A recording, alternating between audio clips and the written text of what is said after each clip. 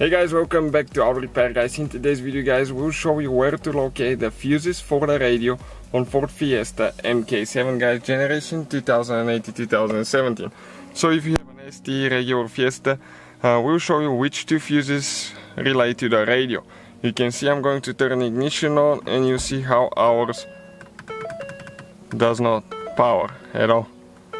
No communication. So we have more than 200 videos taking the whole car apart, so if you need anything let us know, please subscribe, many more videos to come. Let's start on the fuses now. So now, the interior fuse box is located behind the glove. So how you do that? You need to open the glove box and then on each side you have a stop. One here, one on the other side. You need to squeeze the glove box towards the inside and pull it down. Okay, and those are the stops. Okay, once you jump out of them, you need to grab the box and pull it straight out.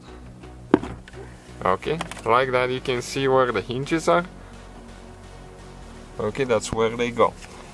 The fuse box is located right here.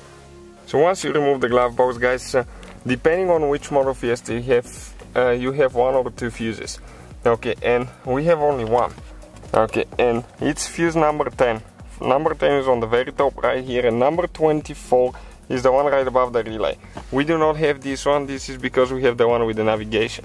So number 10 is supposed to be 15 amp fuse. Okay, we have a 10 amp fuse just to demonstrate how it doesn't work with a burn fuse. Okay, this is the burn fuse right here, and by manual it's supposed to be 15. So I'll just go ahead, push the new one in now. Okay, so let's go ahead and see if it actually works now. Ignition on. Yep. And the radio works perfectly fine.